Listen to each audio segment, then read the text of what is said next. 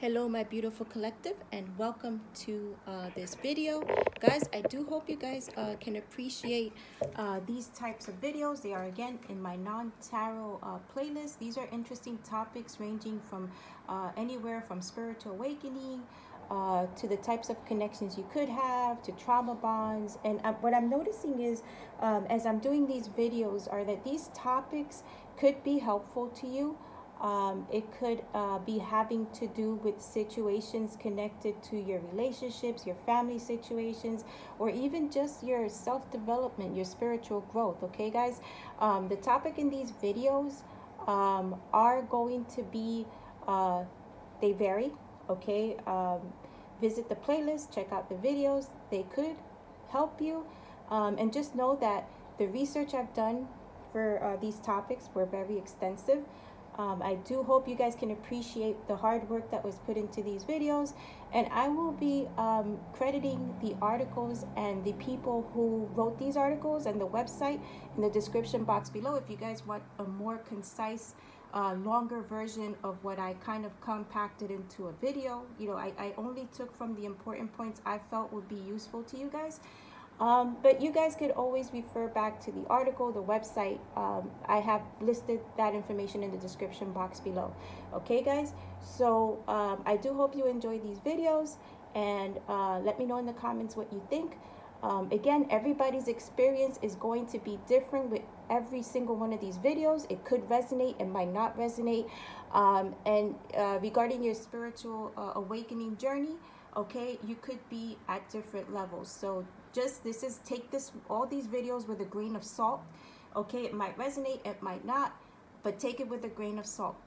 Also, the articles that I've researched, it's not to say that what they say is written in stone, but it's just a an idea of, you know, with these topics, you know, what they're sharing. Okay, so again, take it with a grain of salt.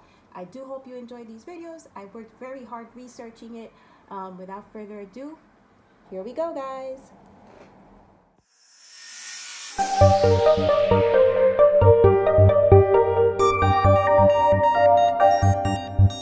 Hello, my beautiful collective. It is I, Rosa, Lady Capricorn Tarot, and in this video, we're going to be touching on a very, how can I say, very interesting topic. Okay, the topic is gaslighting. Okay, and why is it important? Because again, in my personal readings, I am faced with a lot of toxic relationships between two people, and gaslighting is like the #1 situation that is going on in these relationships. In addition to, you know, manipulation and control and all of that toxic stuff.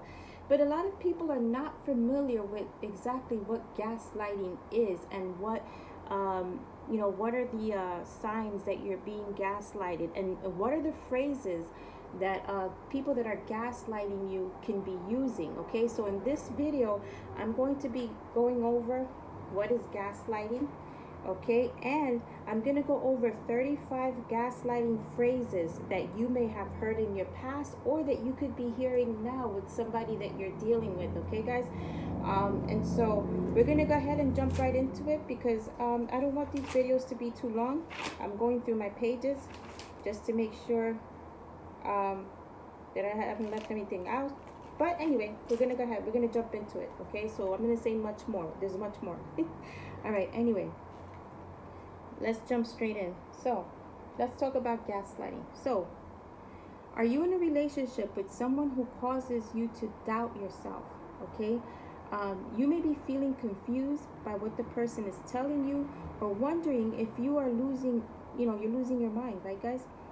In this dynamic, your memories might seem very clear, right? But the other person deliberately misleads you, okay, with their own story, and creates insecurity and self-doubt and confusion in their partner by using certain gaslighting phrases. Okay, guys? So a person who's gaslighting you is going to make you feel like you're crazy. Okay, like you never said what you said, like everything is your fault.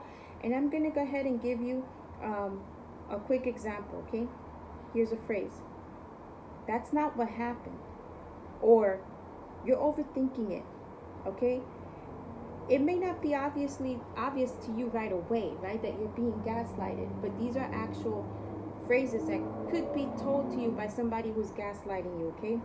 Gaslighting is a process, right? It happens over a long time and involves telling a partner a false version of the story, telling them they're imagining things or that they're overly dramatic or emotional, okay? This constant deceit creates a doubt in the other person, okay? In your memories and experiences. So this is a type of abuse, guys, in case you didn't know, okay? This type of abuse empowers the narcissist, okay, who is a person who feels entitled, arrogant, and feels the need to exploit others, okay? That's a manipulator, okay? They feel superior to other people, but also feel it is necessary to bring others down, namely the partner, okay? If you are beginning to wonder if you're a victim of gaslighting, there are some common gaslighting phrases that I'm going to go ahead and start going over with you guys, okay? Because it's 35 of them. But before we start going back to gaslighting, so gaslighting is also a type of psychological abuse. You see, guys, I told you it's a psychological abuse aimed at making victims seem like they're crazy, like you're feeling like you're crazy, okay? So again, somebody who's gaslighting you, that is a form of abuse, guys. All right, so let's start going over the 35 common gaslighting phrases, okay?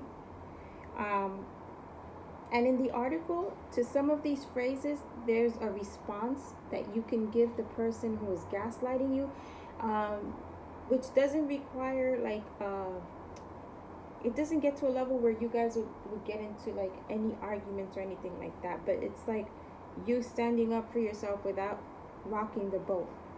All right, so let's go to number 1. Here's the phrase number 1. I did that because I was trying to help you. Okay, that's what the person gaslighting you would tell you.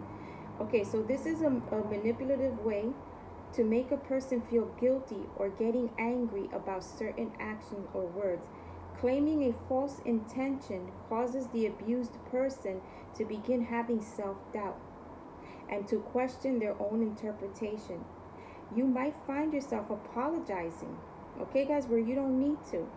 However, it's suggested that you keep your response simple by stating to the person gaslighting you, you're going to tell them, I understand your perspective, and then you just disengage, okay? Leave it there. Number 2, phrase number 2. That's not what happened, okay? That's what they tell you. A gaslighter will change the version of a story to however they want it, right? Then they will persuade you that you are the one who is wrong, and you're the one who's wrong or has a faulty memory. It won't be true, and when you recognize that, trust yourself and don't take the blame. Challenge their reality by journaling or reflecting back on situations and recognizing their gaslighting and manipulation for what it was, and see the situation accurately. Okay, number 3, they tell you you're crazy. A narcissist will want to make you question yourself, okay, guys? This could lead to low self-confidence and even anxiety. Number 4, phrase number 4. This is why you don't have friends, okay? That's what they will tell you. So one of the gaslighters' tactics is to isolate their partner or make them feel devalued, okay? They may even go as far as to talk to anyone and everyone about your lack of caring, empathy, okay, and understanding and commitment to the relationship, while making themselves out to be the long-suffering victim of your emotional abuse. So they'll turn the shit on you, okay? My beautiful collective, if you're dealing with a gaslighter. Number 5, they tell you this is your own fault. Gaslighters are great by twisting the blame to cause doubt and confusion. Stop the self-blame. Learning to let go of blaming yourself and recognizing the toxic behavior of the other partner is a critical recovery. Number 6 is, that is hardly important. That's the number 6 phrase. And They will look to trivialize your concerns or suggestions, right? Which is another way to devalue a person. Number 7 phrase is, that's not what I meant. If you confront your narcissistic partner about something they said, okay, that was hurtful, they will deny what was said and or change the meaning. This leaves you feeling like you could be interpreting things the wrong way, right? And cause more self-doubt in you. However, the way that you took what you said is probably true. So in other words, if you feel like they were wrong in what they said to you, but they're trying to gaslight you and put it on you, go with what you feel, because that's probably, well, I'm not going to say probably, that's quite possibly what's going on, is that they're wrong and you're not. Number 8 is, it's not that big of a deal, right? So that's another way to trivialize your feelings or worth, to state that the situation is not as, a big of a deal as you think it is. Number 9 is, you're too sensitive. It says, when you try to express yourself to a gaslighter, they will diminish your feelings. They will diminish your feelings, and it's another way for them to make you feel like you have no value. A good response to that comment, to that phrase, is, my feelings are valid. My feelings are valid. And to be clear, I'm not asking you to validate them. Okay, so that's a good response to counter this, you're too sensitive. Okay. This response reasserts your right to have your own emotions without being told you're too sensitive, okay, for feeling them. They don't get to feel how you should feel, or what emotions are appropriate or not appropriate, okay, for a given situation. Guys, these phrases are very triggering because, like I told you guys, I was married to one of these, okay, one of these characters here, okay, and every single one of these, just about every single one of these phrases I heard, and it's just so triggering. So I'm hoping that if you're dealing with somebody who's gaslighting you in a connection, get the hell out, because this is like too much. So number 10, it was a joke, okay? So calling someone a joke is a great way to passively put another person down, okay? In the case of gaslighting, it is even something more. It calls into question your ability to discern truth from fiction, okay, guys? Number 11 phrase, you're overthinking it, okay? This gaslighting phrase is a way to belittle what you have to say. So basically, they want you to think that you are assuming too much, okay, and the facts aren't true. Number 12, you're being paranoid, okay? Instead of the gaslighter owning up to something they are suspected of doing, they will try and make you think that you're just being paranoid. Also think about,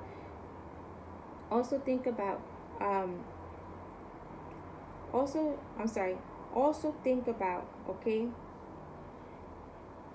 Also think about making you suspect your partner of doing something wrong. Wait, that didn't make sense. Let me just, I'm sorry guys, my notes are very sloppy, I apologize. Anyway, what kind of evidence is there? So, okay, so I'm going to break it down, okay, because my notes are sloppy, but what I'm getting from this thing here where they're saying you're just being paranoid, okay? Again, they're gaslighting you into feeling like, that you're making, like, this is all in your head, okay? But again, what you're feeling is what's there, okay, guys? If you're suspecting that they're doing something, ask yourself, what kind of evidence is there to support your thoughts, okay? Because them telling you you're paranoid and you have evidence to what you're saying, okay? Again, they could be gaslighting you to make you feel like you're crazy and nothing is going on. But if you have concrete evidence, you already know something is going on. Don't let them get in your head, okay? I apologize. The notes I took, okay, for this particular number 12, this phrase, I was just like, it's not very clear. So I apologize for that, guys. But I broke it down to you. Okay, let's go to 13. They tell you, you're making that up. So basically, right? Basically, you're being accused of lying. Okay? This will cause major frustration and will just feed the narcissist when you try to argue or explain.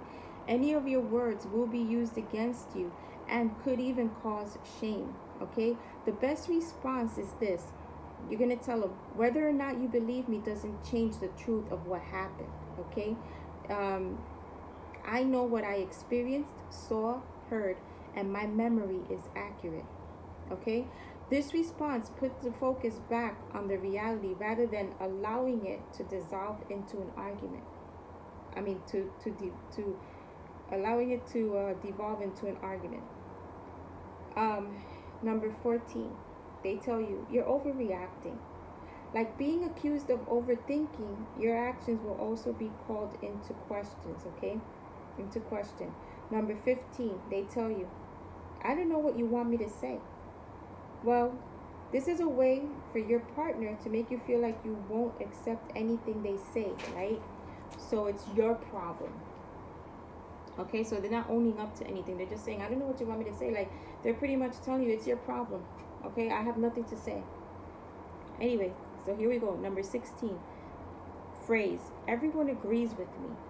A way to make you feel ganged up on. Okay, the gaslighter wants you to believe you must be wrong when everyone else agrees with them. Number 17. How dare you how dare you accuse me of that? Okay, this is a stronger way of saying you're paranoid. And guys, it looks like these phrases all keeps going back to they're accusing you of lying or being paranoid or going crazy or you're nuts, okay? So it says, this is a stronger way of saying you're paranoid. It turns the accusation back on you, which could lead to shame and maybe even feeling a need to apologize, okay? 17, okay? Number 17 phrase. 18 phrase. I can't have any negative emotions around you. Okay? A gaslighting phrase like this is to make you feel like you are the one who is being insensitive. The idea is to make you feel bad. Number 19. You're always blowing things out of proportion. Okay? And she didn't give a description for that one, okay? So number 20, don't worry about it right now. Okay, that's that phrase. It says a way to put off conversation and not give you the time you need to express yourself. And there's New York in the background. I apologize, guys, okay? Number 21, you have no clue. This statement is an effort by the gaslighter to shut down the conversation. They may use it especially when they are feeling threatened by what you're saying and want to drag you down. So, and also with this statement, you have no clue, I'm going to throw in, okay, I'm going to add to this statement that they might even end up walking away from you because they know that you're on them and that they can't defend themselves. So they might end up walking away, okay? Number 22, who are they going to believe? You know, somebody tells you, who are they going to believe? The gaslighter believes themselves to be superior and without error. This phrase intends to make you doubt yourself. Number 23, well, you're not perfect either, okay? As you expect them to be perfect, this is a way to deflect the behavior back onto you, okay, guys? Number 24, let's forgive and forget. This is a sure way to make you feel guilty if you can't forgive and forget, okay, guys? It is also making the assumption that you need forgiveness too. Basically, it's just a way to shut down the conversation, okay? Number 25, why are you always bringing up the past, okay? Since a gaslighter likes to reinvent the past, they will feel threatened if you bring up the truth about the past, okay? This is a way to twist things around and take the focus off themselves. It's a way to make you feel like the bad guy, you know, instead. 26. This is how you treat me after everything I've done for you, okay? Talk about a guilt trip, guys, okay? Again, this is a way to deflect their bad behavior back onto you. And it makes it sound like they're the victims, okay, guys? Number 27 phrase, it says, we already talked about this, don't you remember? Okay? A tactic used to make you question your own memory, okay? In the gaslighter's reinvented version of the past, they'll try to make you believe what they want. Number 28. You always have to be right, okay? It's ironic that the gaslighter, who in fact always needs to be right, would accuse their partner of the same. Number 29 phrase, I think you need counseling. This is a way to invalidate your thoughts and feelings, guys, okay? Instead of listening and communicating about them, the gaslighter tries to make it sound like it's not normal to feel the way you feel, okay, guys? Number 30, you have an active imagination, okay? Similar to stating that you are making something up, this statement also is meant to frustrate you, okay? Stick to your guns and respond that you know what the truth is, okay, guys? Number 31, you think you're so smart, okay? This phrase is a way of saying you are not smart and is meant to devalue what you say, okay, guys? Number 32, you're not making any sense, okay? This is another common gaslighting phrase that is intended to make the other person appear crazy. Number 33, why are you trying to confuse me? Okay, this phrase is the most ironic of all, guys. All the while, the gaslighter is trying to confuse you, but they will turn it around and make it look like you're confusing them. Number 34, get your facts straight. Okay, this is another gaslighting phrase that makes you question yourself. Always remember that the goal of the gaslighter is to make themselves look good and you look bad, okay, guys? And number 35, the last phrase that that's in the article is, you never told me that, okay? One of the goals of the gaslighter is to make you not trust your memory, okay, guys? Remember that. Before believing that you are losing it, think about whether anyone else has brought up the fact that you don't remember things, okay? Chances are they're the only ones, the gaslighter, that accuse you of this, okay? And that your memory is just fine. So, in closing, how to respond to gaslighting phrases, okay? With any of these gaslighting phrases, the article states the key to a good response is not to feed the narcissist, okay, guys?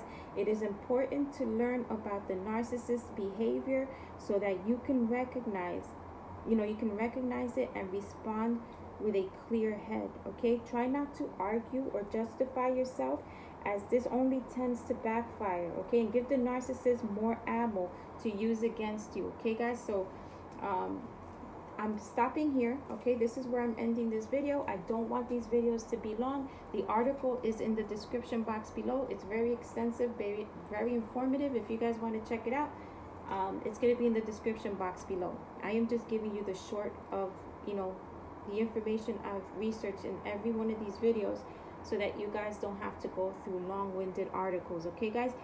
If you are dealing with a narcissist and gaslighter, okay, guys, get out of that situation as soon as possible. And again, guys, I want to reiterate, this doesn't have to just be in a romantic relationship, okay? You could be dealing with a narcissist slash gaslighter in, friendships or even family situations, okay, guys? Don't ever let anybody make you feel like you're going crazy, like you're a liar.